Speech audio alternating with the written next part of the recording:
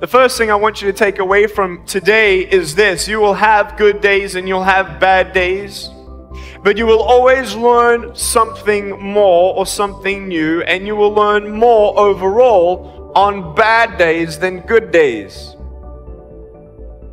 You will learn more about yourself, you'll learn more about relationships, you'll learn about life and principles, and it'll build your character.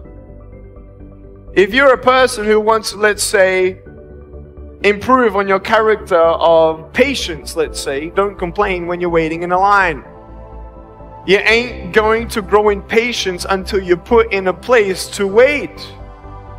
It's like you go into a gym and, you walk in through the front doors and, you tell your wife or your husband, I'm going to the gym. You go into the gym and you come in 3 feet and you do a U-turn and you ride out, I went to the gym.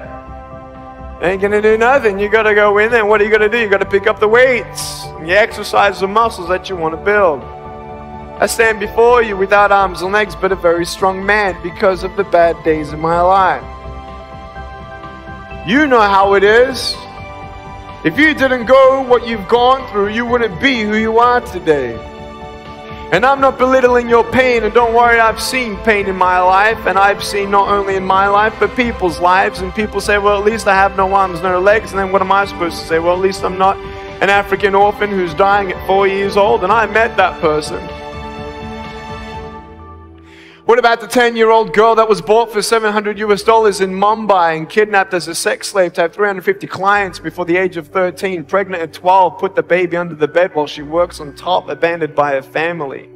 After she pays her debt of $700 after 3 years with her child, she leaves on the streets of Mumbai hoping for a new life. No family, no job, no food.